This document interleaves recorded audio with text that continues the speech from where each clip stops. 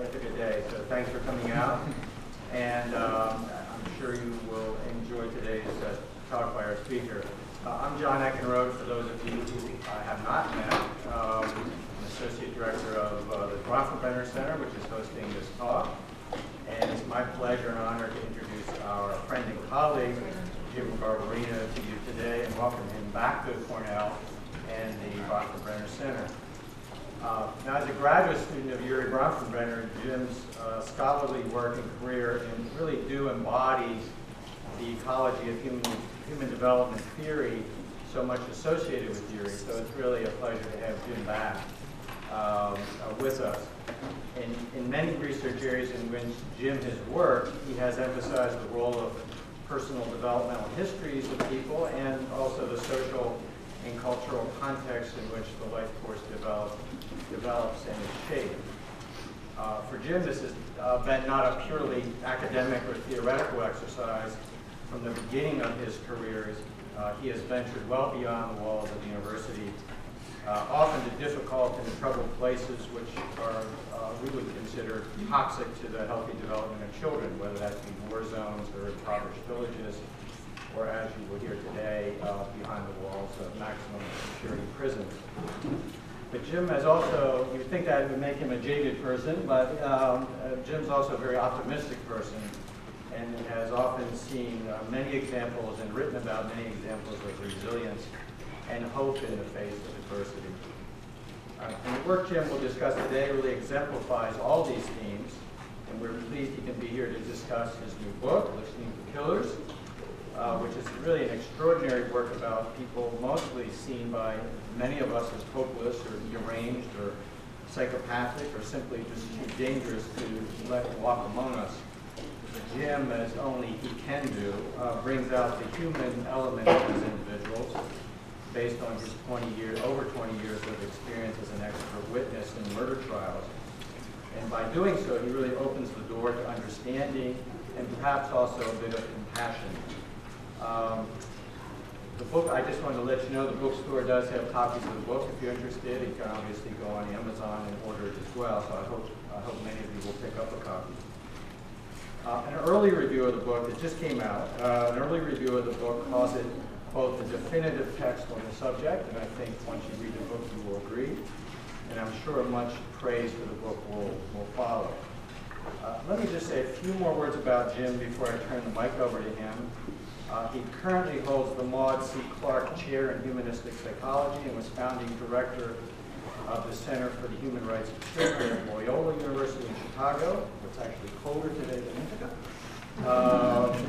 Previously, he was the Elizabeth Lee Vincent Professor of Human Development at Cornell and the co-director of the Family Life Development Center. Among his 23 books, he's also authored many, I have too many to name, but one you may be familiar with, Lost Boys, Why Our Sons Turn Out Violent and How We Can Save Them. Just one of many titles. Jim has received many awards, too many to document here. The National Conference on Child Abuse and Neglect honored him as the first C. Henry Kemp Award awardee in recognition of his work on behalf of abused and neglected children. The American Psychological Association gave him an award as a distinguished professional contributions to public service. And recently, he received the Max Hyman Payment Award from the American Psychiatry Association for his contributions to prevention of genocide. So Jim is clearly very accomplished, but he's also very generous with his time, and so thank you for being with us today. His generosity today extends to beyond the talk. So if anyone's interested, I know he'll be around a little bit after eating lunch, and we'll take your questions then. But if you want to engage in an informal conversation with Jim, he's agreed to come back to the center across the street until 2 or so in our conference room if you want to just sit and chat and follow up from his talk today or just reconnect with Jim if you've known him previously. So thank you, Jim, for doing that. So without further ado, would you please join me in welcoming Jim Garbarino?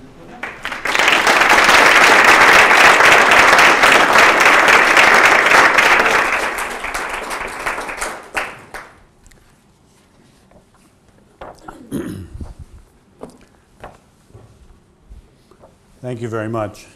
I wanted to come back and do what is the first talk about this new book here, a book that is sort of being launched in the next month, because much of the early work I did as an expert witness in murder cases was when I was here as a faculty member. It began in 1994.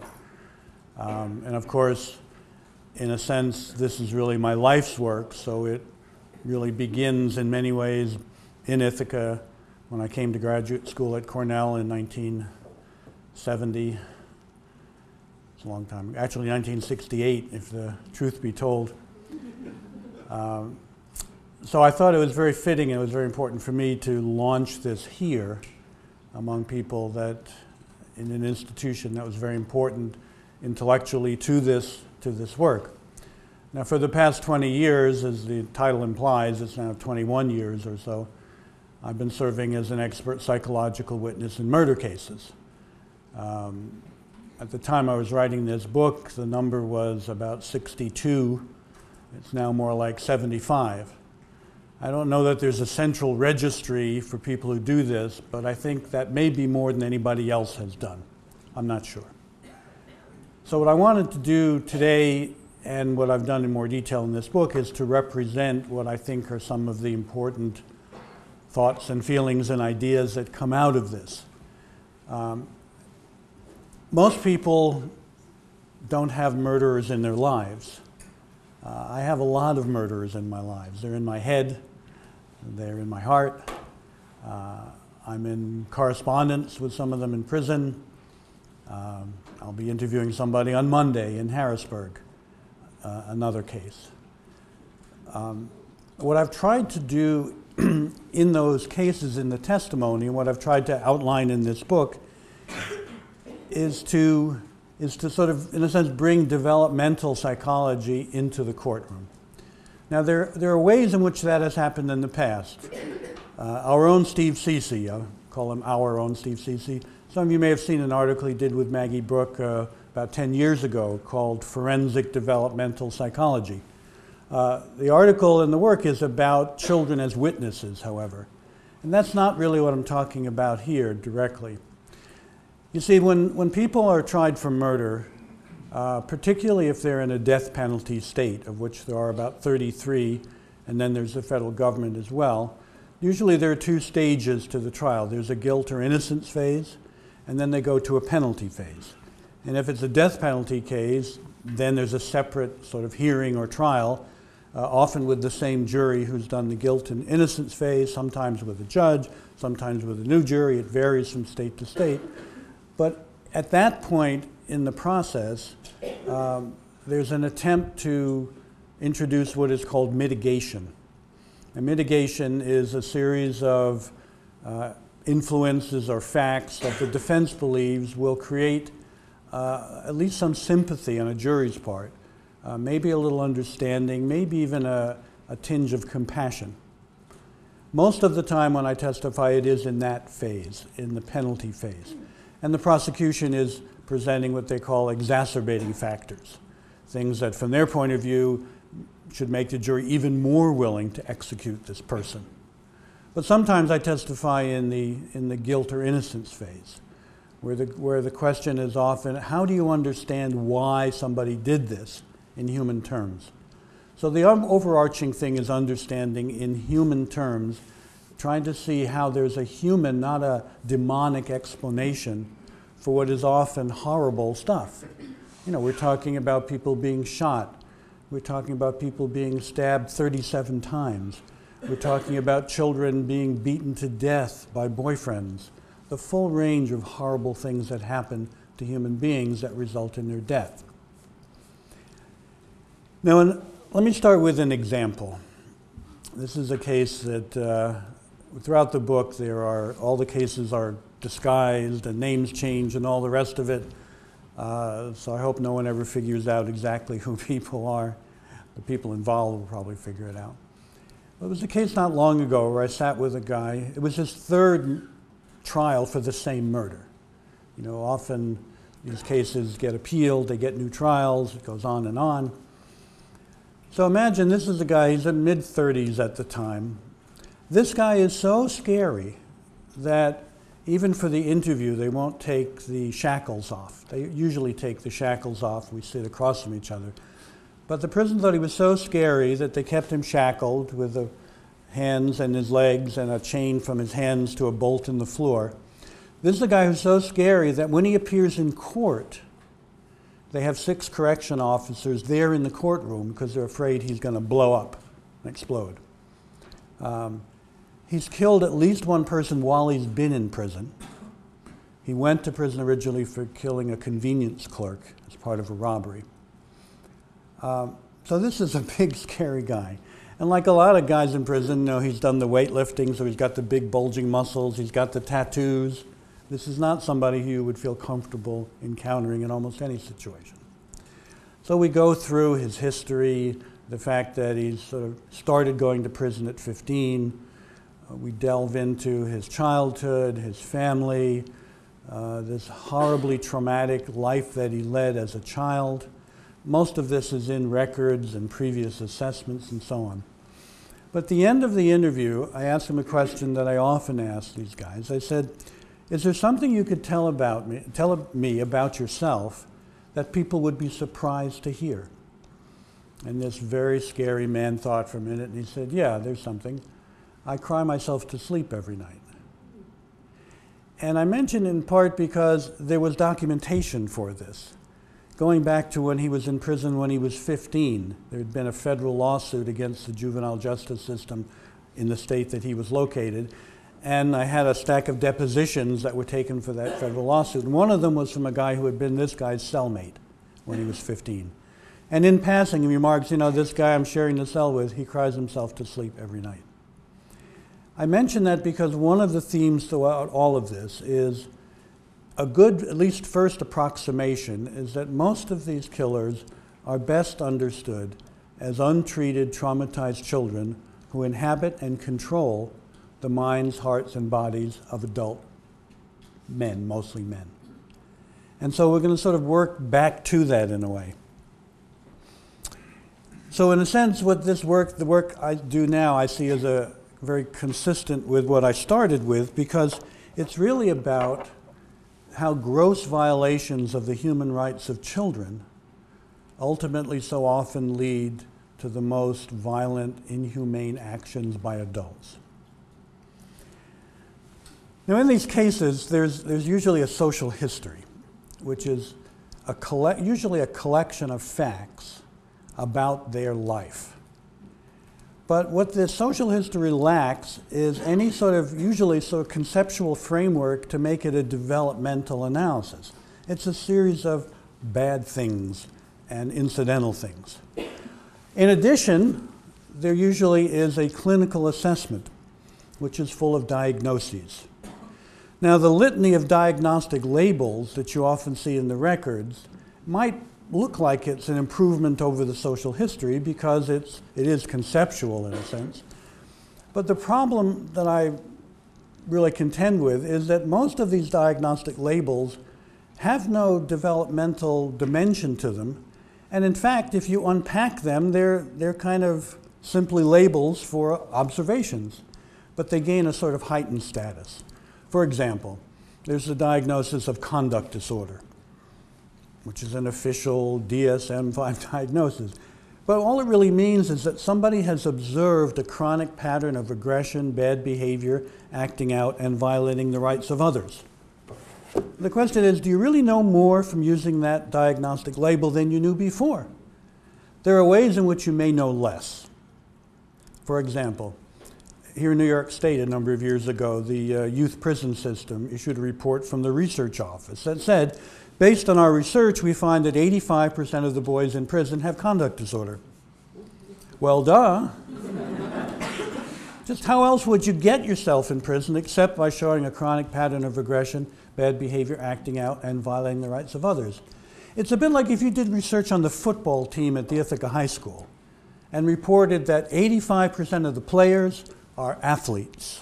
I mean, wouldn't the interesting question be, what are the other 15%? And this goes on and on. There's a litany of diagnoses, but they really don't tell you anything more than somebody has observed something. And as I'll come back to later, it may be even worse than that. What I've tried to do is introduce what I call a developmental analysis to the social history that may incorporate some of the diagnostic assessments, but hinges on applying developmental concepts to their life experience. Now, if you want a metaphor for this, here's a metaphor. I'll give you a series of numbers. Those of you who are taking notes could write them down. 1, 3, 5, 7, 11, and 17. Now, if you have no mathematical conceptual knowledge at all, that's just a list of numbers. If you have a sort of entry-level mathematical knowledge, you say, aha, those are odd numbers, which they are. However, once I tell you that the number 2 is on that list and the number 9 is not, if all you have is odd numbers, you're done. You're back to a bunch of numbers. You need a higher order mathematical concept to make sense of that. How many of you know what it is? Yes? They're prime numbers. Numbers divisible by 1 or by themselves. And now all of a sudden, 2 is not an incongruity, it fits in a pattern. And furthermore, you can predict that what was missing in my list between 11 and 17 is 13. That's the sense of what I'm trying to do in transforming these social histories into developmental analysis. Bring this conceptual knowledge to bear. Now, sometimes it's at a very, very, very primitive level. For example, case of a young woman who was involved in a murder, 20-year-old. In the records was the fact that between the time when she was 9 and 12, she started dressing like a boy, refusing to bathe, being aggressive towards boys, and began engaging in erratic sexual behavior.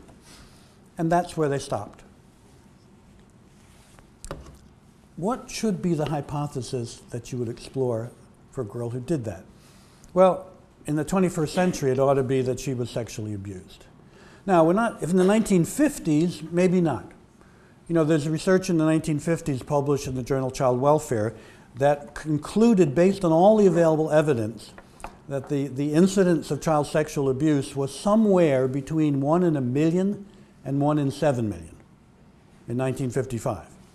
Well, if we were doing this work in 1955, you might not expect to entertain that hypothesis about that girl. But now, when most people, if we polled you in this room, would say 1 in 10, 1 in 20, 1 in 4, that's the kind of hypothesis that ought to organize that information. And indeed, that was the case in her case. So some of this is very primitive in a sense. This is not the proverbial rocket science, although some of it does get more sophisticated. What I've tried to do is bring this ecological perspective that John mentioned to bear on these social histories to make them developmentally coherent. And to do that, there are a series of concepts that I think really particularly come into play.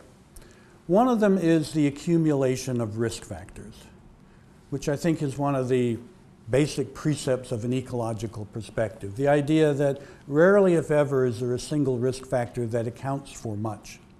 Those of you who are on the center listserv will know there was a reference recently to a long-term study of the effects of child abuse by Herrenkohl, who I think is the son of the original Herrenkohls who did this, concluding that by itself, child maltreatment was not associated particularly with long-term bad outcomes.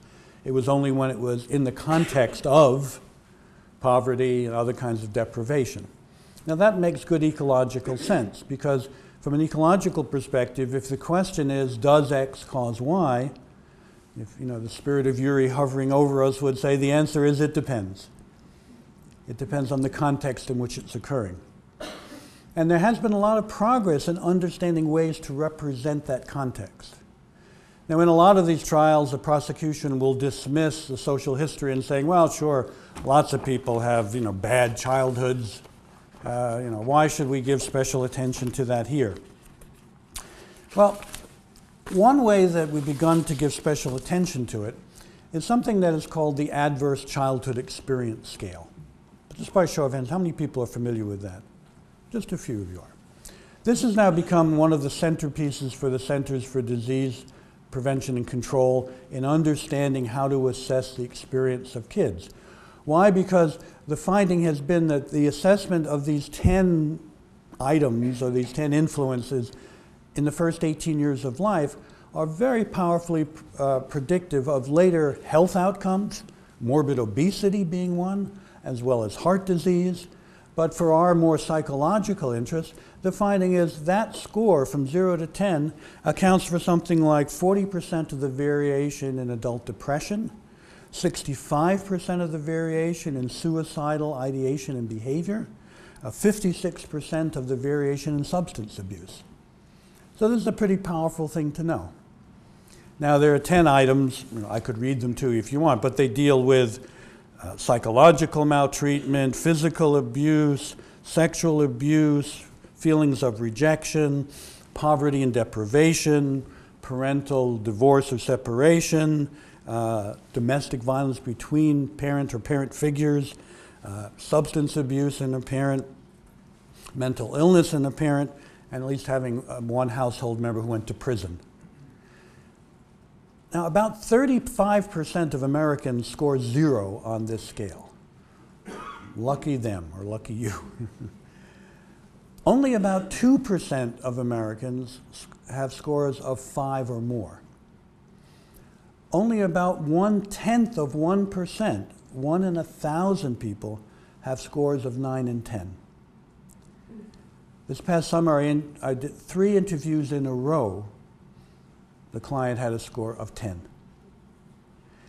And sort of almost rhetorically, this is very useful because if you go into court and the prosecution says, well, you know, lots of people have bad childhoods, say, yeah, but this guy had a worse childhood than 999 out of 1,000 people. And the kinds of adversity he experienced are so highly predictive of all kinds of dysfunction and problem in adulthood. A number of years ago, I was testifying, and the prosecutor, after going through this, said, well, I said, Dr. Garbarino, what about resilience? Why isn't this boy resilient? And I was sort of taken aback because resilience typically is offered as a positive affirmation of human overcoming of adversity rather than a sort of deficit model. And I sort of had this idea that wouldn't be long before there'll be a new diagnostic label. Maybe in DSM-6, there'll be a diagnosis of RDD, which is resilience deficiency disorder.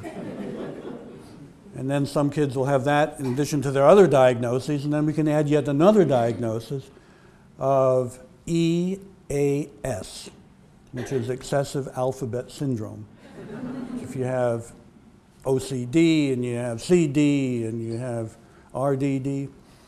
But the basic human issue is when this accumulation of risk reaches this level, it's not an individual deficit or deficiency that we're talking about. We're talking about overwhelming the human capacity to manage. The question is often, how do these guys get up in the morning?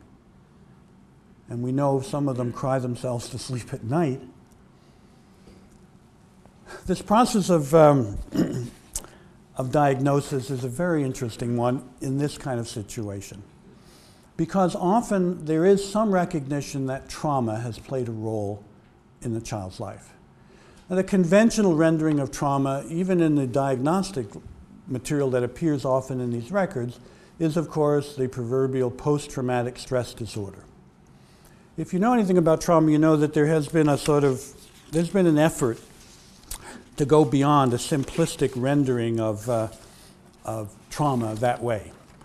Trauma as the combination of overwhelming arousal coupled with overwhelming cognition, that the body is overwhelmed and the mind is overwhelmed by what is happening. I think one of the major advances in understanding this has come from a couple of researchers in Florida, Barbara Solomon and Kathleen Hyde, who said what to really understand is there's at least 3 kinds of trauma. There's type 1 trauma, which is one bad day. That's the kind that most people in this room would ever experience. That's if you live in the southern part of Manhattan on September 11th and a plane crashes into the building near your school. One bad day. As you may know, the prognosis for recovery from that is pretty darn good. Come back in a year and 85, 90% of those people are basically as okay as they were before. Then there's type 2 trauma, which is repeated trauma. Some people call it complex trauma. And that's where you have more than one traumatic experience. That's pretty bad because it makes it harder to just say it was a bad day, it's sort of a bad life. But Solomon and Hyde have talked about something they call type 3 trauma, which is in early childhood, repeated violent trauma, usually of the worst kind. And I mention it here because when they look at the results of these three kinds of traumatic experiences, they find something which is of devastating importance in understanding these killers. For type 1 trauma, they report that typically what you see is, 1, a full detailed memory of the traumatic event, and 2, you see conventional PTSD symptoms. Fair enough. For type 2 trauma, which is multiple instances of trauma, you see, for the most part, you can see that memory again, although it's not as clear. You see the PTSD, you see poor self-esteem and self-concept, you see feelings of shame, you see dependency. So you see those additional things in addition to the post-traumatic stress. Bad enough. But for type 3 trauma, this attack on the fundamental process of child development in the early years of life, you see the PTSD symptoms, but then you see denial, repression, emotional numbing, poor self-esteem and self-concept, interpersonal distrust, superficial relationships, high anxiety, chronic depression, suicidality, feelings of shame, foreshortened sense of the future, rage, affective dysregulation, self-injury, eating disturbance, narcissism, impulsivity, identity confusion, and dissociative symptoms. 23 in all. What you don't see, the one thing that the other two forms of trauma produce that you don't see with this is full detailed memory. And maybe you can grasp the irony that one reason why these killers typically are not seen, have not been seen as trauma victims, is that they can't provide a detailed memory, narrative account of their traumatic experience. So ironically, they're not typically seen as candidates for trauma-related services of compassion, and yet they have so many outcomes which can be diagnosed. It's almost like that old parable about when you have 8 blind men and you ask them to tell what an elephant is like. You know, and one of them grabs the tail and says, this is a rope, and somebody grabs the leg and says, this is a tree trunk, and somebody grabs the ear and thinks this is a leaf, and somebody grabs the side and thinks it's a wall. I interviewed a guy not long ago. One guy, in his records were these diagnoses: personality disorder, antisocial and schizoid type, major depression, dissociative disorder, antisocial personality disorder, borderline personality disorder, sociopathic behavior profile, PTSD, impulsive disorder, suicidal behavior and ideation, possible pedophilia.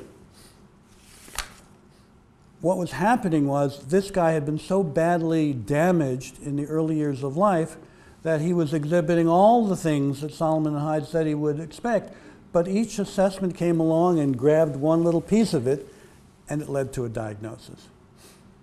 It wasn't exactly in this case, but in another case, and I hope you'll excuse this language I'm about to use, I was there at a day when a child psychiatrist was interviewing somebody about this case, and we went into the lawyer's office, and the lawyer said to the psychiatrist, now what's your professional opinion of this person? And the psychiatrist said, he's fucking crazy. This guy is fucking crazy. And why wouldn't he be if you look at his early destructive experience? To say that his problem is a deficit of resilience is insulting to his very humanity. So when we start introducing these developmentally relevant perspectives, the adverse childhood experience, of course we also want to look at their developmental assets. Some of you, how many of you know the Search Institute developmental assets? A few of you do. You know, it's 40 positive things in a person's life. The more you have, the better off you are. With respect to violence, for example, if you got 31 to 40 of these assets, only 6% are engaged in violent behavior as teenagers. If you got 0 to 10 of these assets, 61% are engaged in violent behaviors. There are similar, although not as strong, patterns for substance abuse and early onset of sexual behavior, and on the positive side, the more assets, school success, delay of gratification, all this good stuff. There's usually an effort made. I usually make an effort to find out about their developmental assets as well, but not surprisingly, there usually aren't very many. So all of this comes together to lead to, among other things, conceptualizing what these killers are about in terms of 3 issues, if you will. One of them is the choices they made. The criminal justice system runs on choice. That's basically, I think, its primary energy. This person makes good choices, that person makes bad choices. It's predicated on a sense of choice as a matter of free will. It's predicated on choice as something that is done freely. There's a whole chapter in this book about the concept of choice in the criminal justice system, which the more you get into it, becomes so contextually driven that issues of trauma affect decision-making, emotional damage affects decision-making, context affects decision-making. How many of us would make a good choice if we were incarcerated and had to choose between being the sexual slave of a more powerful individual or perhaps dying by refusing to do that? What exactly is the good choice? Most killers have a history of prior incarceration. They have had to deal with these issues. And whatever problems they have with executive functioning, which are often quite significant, and emotional regulation, part of the problem is they have had to make choices which often have very serious consequences that most people never have to make. And that, I think, is the basis for showing compassion for them. The second thing is this idea of the moral damage that they've experienced. Moral damage in the sense of the way they've come to understand their role in the world, the way they've come to understand the role of aggression in human experience. I only have one chart in this book. It's a chart of what is to explain what is called the war zone mentality. And it's a chart that has one dimension is perception of threat. At one end is, extremely hypersensitivity to threat. In a sort of psychological, psychiatric term, you have paranoids who see threat when there really isn't any. At the other end is an obliviousness to threat. I don't know that we have a diagnosis for that, but if we did, it would probably be polyandra disorder. The other dimension is legitimization of aggression. At one end is the pacifist who says there is no legitimization of aggression. At the other end is the psychopath who says there's unlimited legitimization for aggression. I don't like the way you looked at me. I'm perfectly justified in killing you. I want your jacket. If you keep it from me, I'm perfectly morally justified in killing you to take your jacket. The biggest concern is that the life experience of significant numbers of mostly guys, but maybe an increasing number of women, pushes them to what in effect is the northwest corner of that grid. High sensitivity to threat and high levels of legitimization of aggression. And when you look at their life histories, you see validation for the moral dimension of this in their parenting, in their neighborhood experience, that they are validated for aggression in their families, in their neighborhoods, in their schools, in their gangs, and then their experience of victimization pushes them to high levels of sensitivity to threat.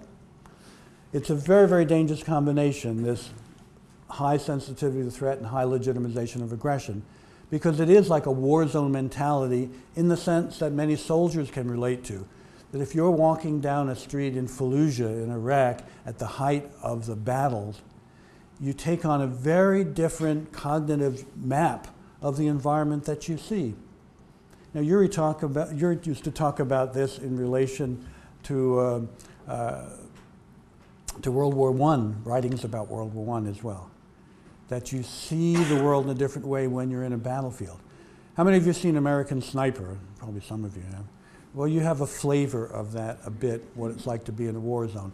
But these are basically in domestic war zones, in the sense that when they walk out the door, they are in this war zone. And it generates this war zone mentality, which explains why they shoot people preemptively, why they shoot people out of honor, why they shoot people to protect themselves and their loved ones.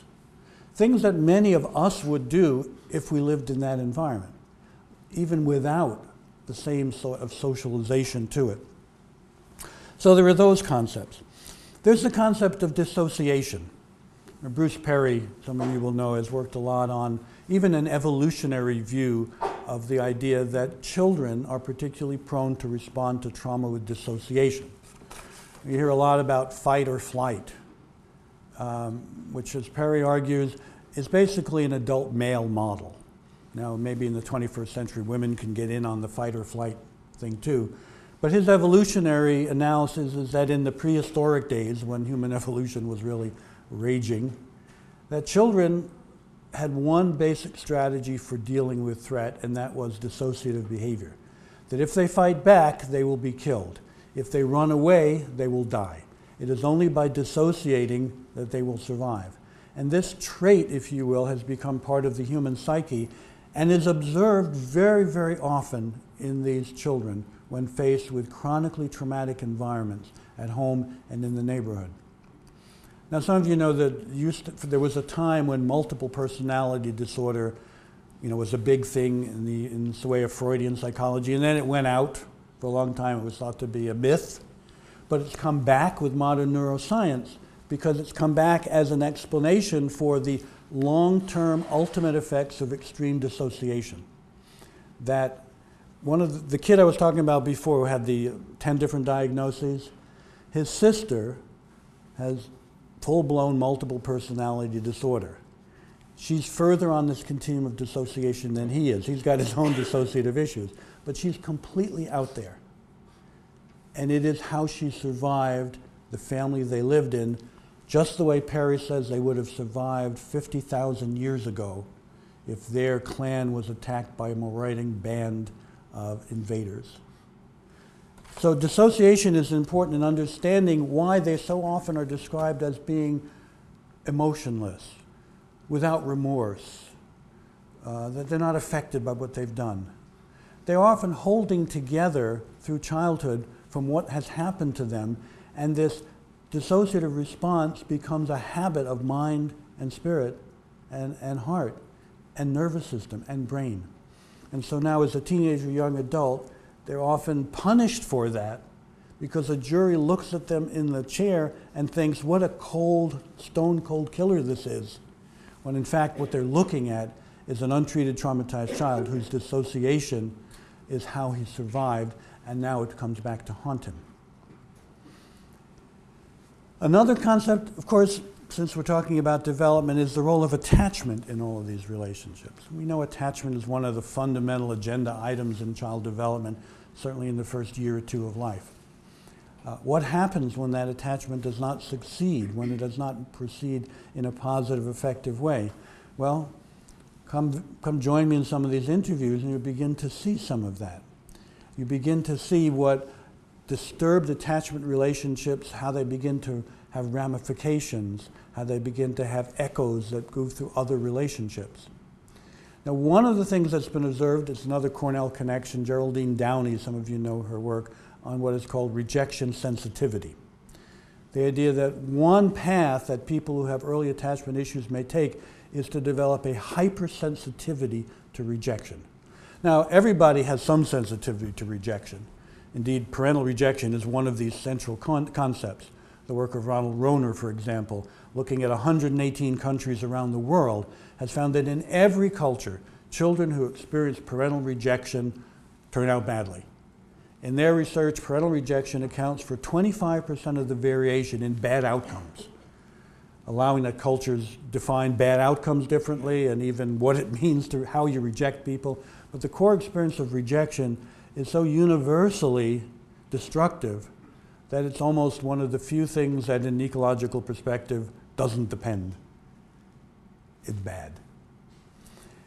But Geraldine studied this particular pathway of rejection sensitivity. Rejection sensitivity essentially is that you're so hypersensitive to being rejected that any behavior in any relationship that in your mind intimates, predicts, threatens, alerts, warns you of rejection is overwhelming. Now, James Gilligan, some of you know the work of Carol Gilligan on feminist development. This is James Gilligan, her husband, who's a psychiatrist, worked forensically. He has this whole analysis about the role of shame in violence, which is very persuasive. That when people are subject to profound shame, what they really fear is psychic annihilation, that they will cease to exist. And this, of course, the prospect of psychic annihilation is so overwhelming that it produces extreme reactions, some suicidal, some homicidal.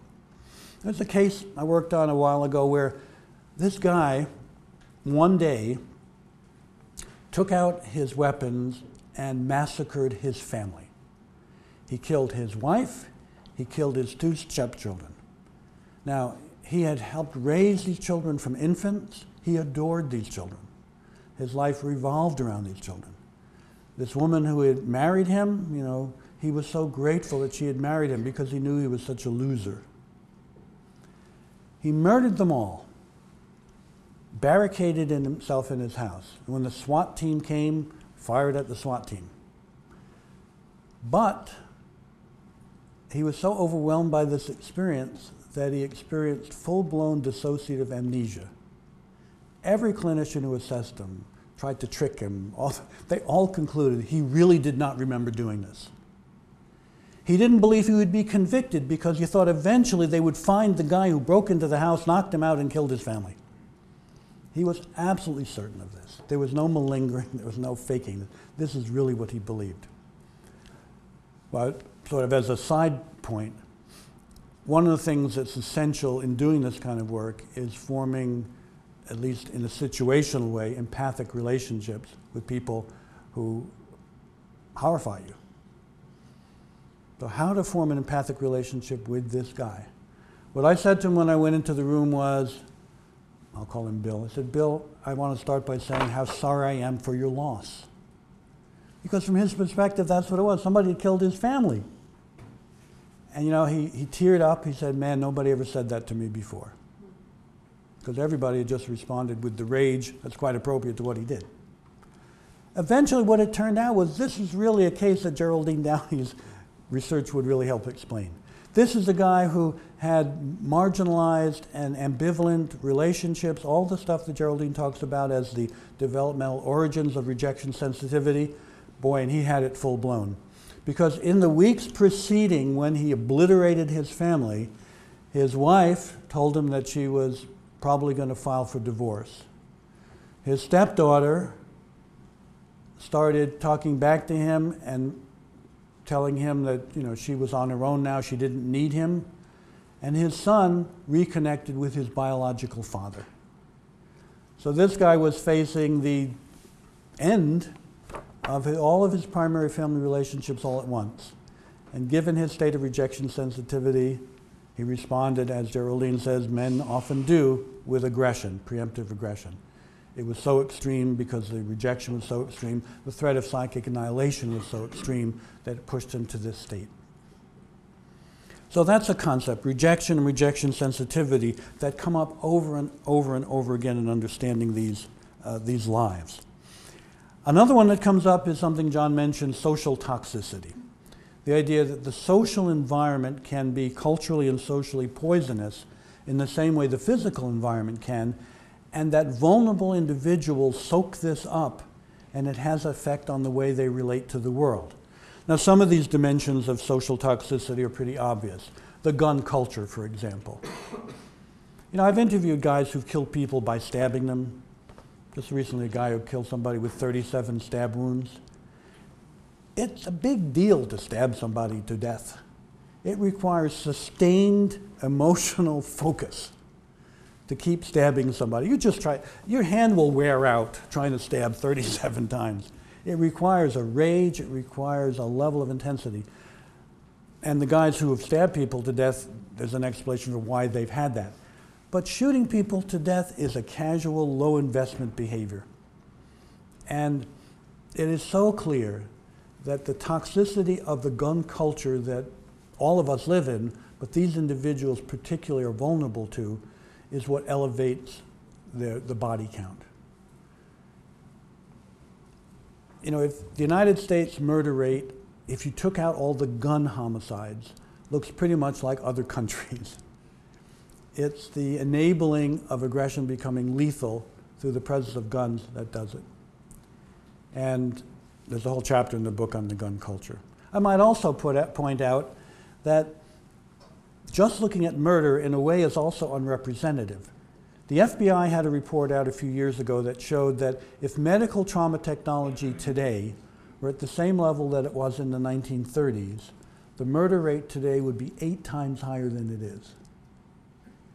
That you think of murder as being a cold, hard fact, but it is contextual as well. Guatemala, which has a terrible murder rate, has the same rate the US would have if we had the medical healthcare system that Guatemala has. Honduras, the same thing.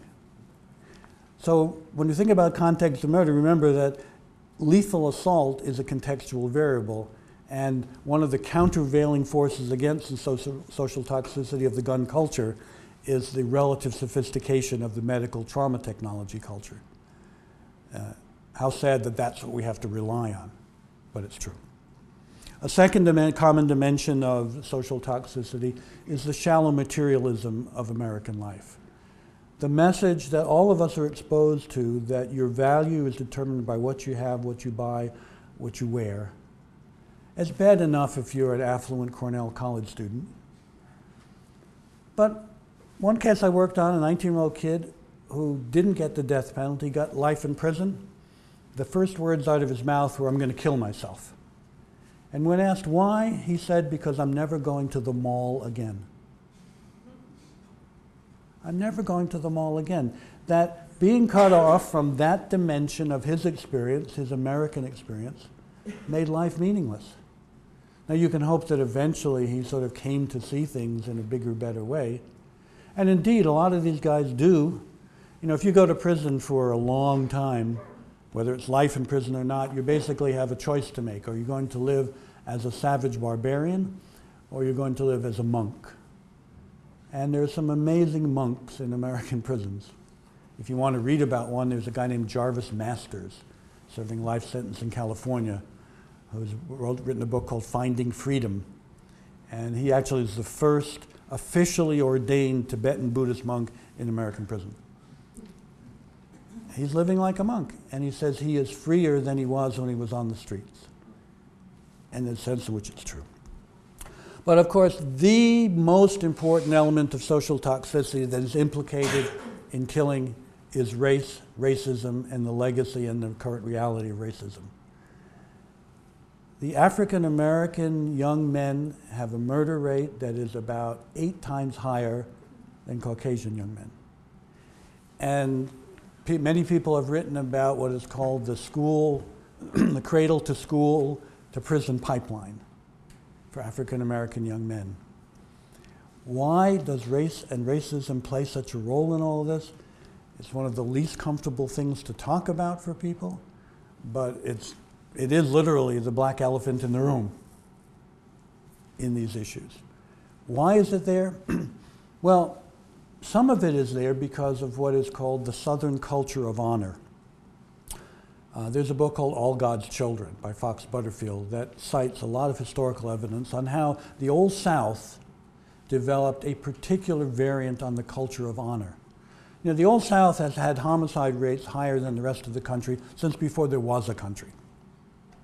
Now, with the sort of homogenization of the culture, the fact that you can get Starbucks in Mississippi, this has modified a bit. But these differences used to be really big, on the order of a factor of 10, southern states, some northern states. And what Butterfield does is looking at the historical reference to show that it's because in the Old South, there grew up this culture of honor. The culture that says, if somebody disrespects you or dishonors you, that is such a threat of psychic annihilation that you are morally and psychically obligated to respond with aggression to restore your sense of personal integrity. This is why dueling was so prevalent. This is why John Calhoun, the senator from South Carolina, vice president, wrote it in his autobiography that his mother told him that as a Southern male, if he went out in the community and somebody disrespected him, she said there's only two acceptable outcomes. You kill that person, or they bring your body home. Anything else, she said, I would disown you as my son. There's more current research, laboratory research. You have a northern males and southern males, white. You walk down the hallway, somebody bumps into you and verbally insults you, and they look at the comments that the questionnaires they fill out about what you would do in that situation. They measure the level of physiological arousal in their body to the insults, and southern young men get more aroused than northern young men. The reason why it's so relevant here is that predominantly the African American population in the United States has its historical and cultural roots in the Old South. That's one reason. A related reason is the psychological concept of functional autonomy. Functional autonomy is a behavior which originally is under the control of reinforcement, but develops enough intrinsic motivation and momentum that it continues even without the reinforcing conditions. This is a concept particularly dear to me since on my first comprehensive exam for my PhD at Cornell, I did not know what that was. And I've remedied that now 40-something years later. But that's another thing, that this concept has developed functional autonomy within the African American community. Now, by itself, it does not lead to preemptive aggression. What it leads to is reactive aggression.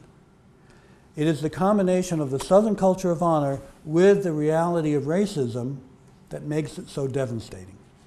Because who is more likely to experience these experiences of disrespect than young African American males particularly? And carrying that Southern culture of honor with the exposure to racism is incredibly dangerous. And if you read the book, you will see account after account of young men articulating that and how it was taught to them, how it was part of the socialization process in their homes, in their neighborhoods, in their churches, in their communities. It's a very, very powerful and insidious kind of force. So all of those, I think, are dimensions of social toxicity that play a role in understanding these lives. There are these neighborhood structural things. All right, so a kid by age 10 has developed a chronic pattern of aggression, bad behavior, acting out, and violating the rights of others. All right, we'll diagnose them with conduct disorder. What are the odds that that 10-year-old, by the time they are 18, will have become a seriously violent delinquent? Well, because we're at Cornell, you know the answer is it depends. It depends in part on the neighborhood they're growing up in. In some neighborhoods, only 15% of those 10-year-olds with conduct disorder develop into serious violent delinquents. In other neighborhoods, it's 60%. So by a factor of 4, where you are as a 10-year-old with a chronic pattern of aggression, bad behavior, acting out, and violating the rights of others, predicts where you will end up as a teenager. And many of these killers have gone that route. Their family produces the conduct disorder, their neighborhood transforms it into violent delinquency. And if they lived somewhere else, they wouldn't have gone down that path. So this is, what we're trying to understand is how these children become these teenagers and these young men, and to some degree young women. Robert Zager, who's a friend of mine, has done this amazing actuarial research on predicting which kids will end up as really violent individuals. Now, if you know anything about the statistical problems with screening, you know that typically there's a reciprocal relationship between identifying people who will and false identifying people who won't, but you think they will. Zager has done better than anybody in history. He has got 97% precision identifying which kids will become violent and 97% in identifying which kids won't become violent. He also developed an intervention. It was implemented in Chicago. A recent article in Science by Sarah Heller reports the results of this. By targeting kids who score high in the predictive and enrolling them in a jobs program, an anger management program, and a mentoring program, they reduced the number of killings by 43%. And then a new administration came in and said, we can't afford those programs. They stopped the programs, and that's why you were reading about the upsurge in murders in Chicago. So there's an amazingly accessible route to blunting some of these effects. And if you read the book and read about Zeiger's work, you see anger management because it deals with issues of emotional regulation and executive function. Jobs because it deals both with resources and time allocation and validation for pro-social behavior. And mentoring because for some of them in the first time in their lives, they get a coherent attachment relationship with somebody who's competent and caring, and it can be transformative. So that's something that's very important to understand. The last point, because I know I said one to stop at one. All right, so these are untreated, traumatized children inhabiting the bodies of big men. But I said these are inhabiting the bodies of scary men. And why are they so scary if they're inhabited by untreated, traumatized children? Because little children are scary. Consider the work of Richard Tremblay, a French-Canadian psychologist, who found that the most aggressive period in the normal human lifespan is not adolescence, it is early childhood.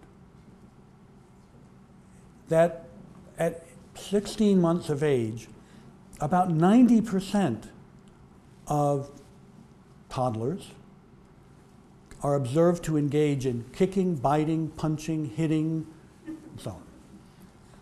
But this is largely inept because of their weakness.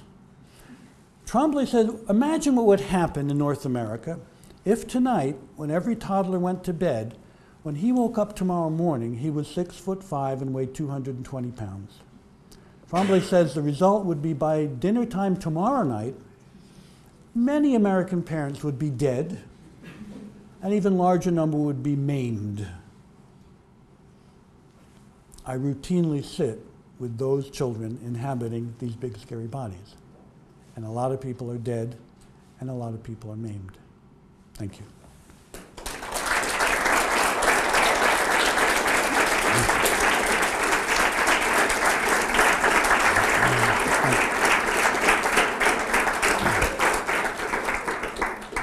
So this is a sort of a brief tour, which must conclude with "Have a nice day." Obviously, if you want to follow up, you could read the book. I'd be glad to have you read the book. That's why I wrote it.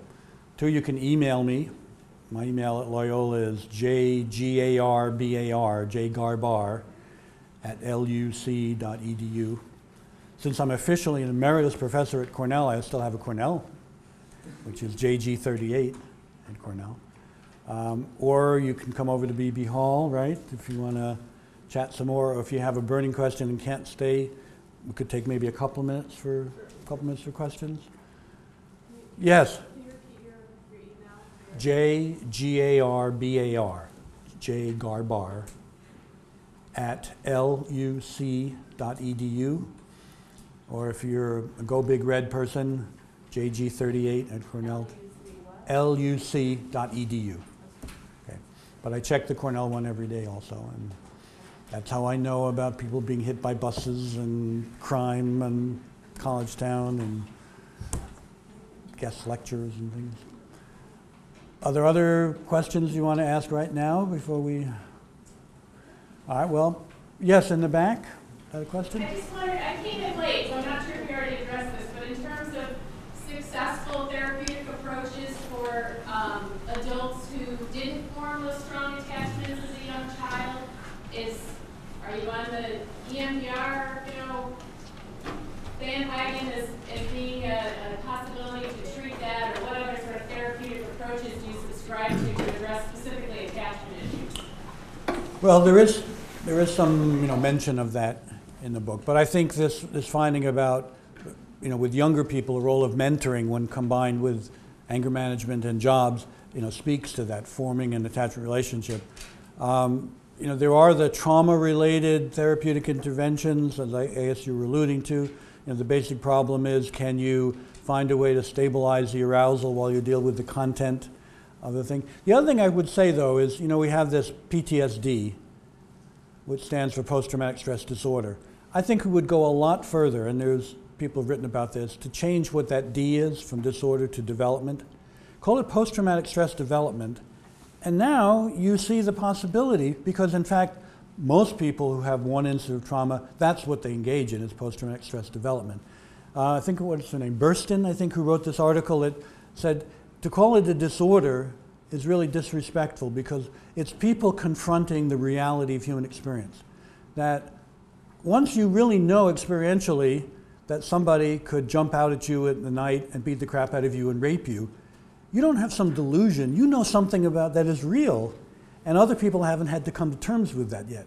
So she says it's more respectful to think that coming to terms. And once you do that, then I think, too, you can say, well, what is likely to promote the development of somebody whose trauma is tied up with these attachment relations? They may have a diagnosis of reactive attachment disorder and so on.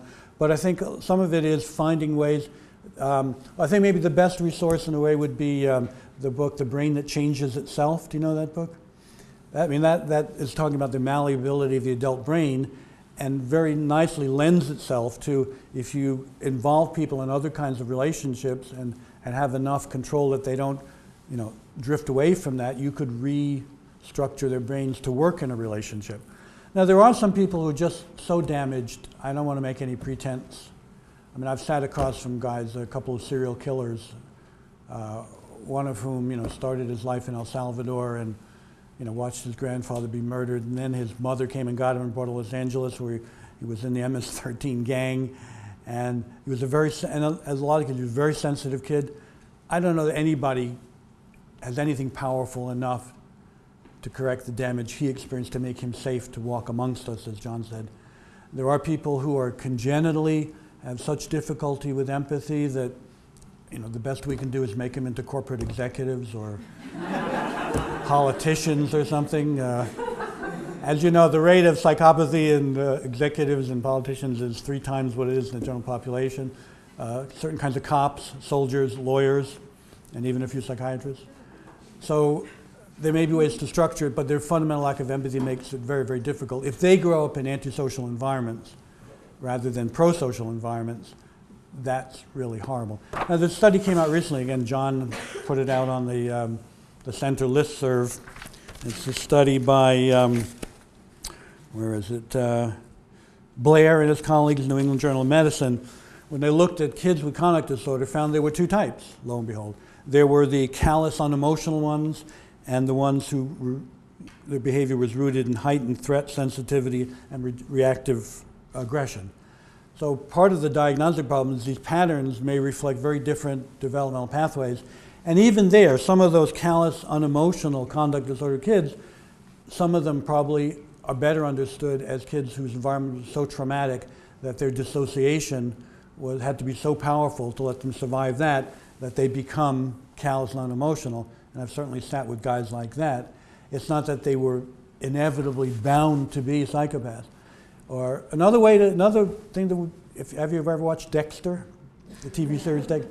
Dexter is a great sort of resource in thinking about these issues, because it has trauma, it has the healing power of relationship, it has the ability of pro-social socialization to guide even the sort of psychopathic person.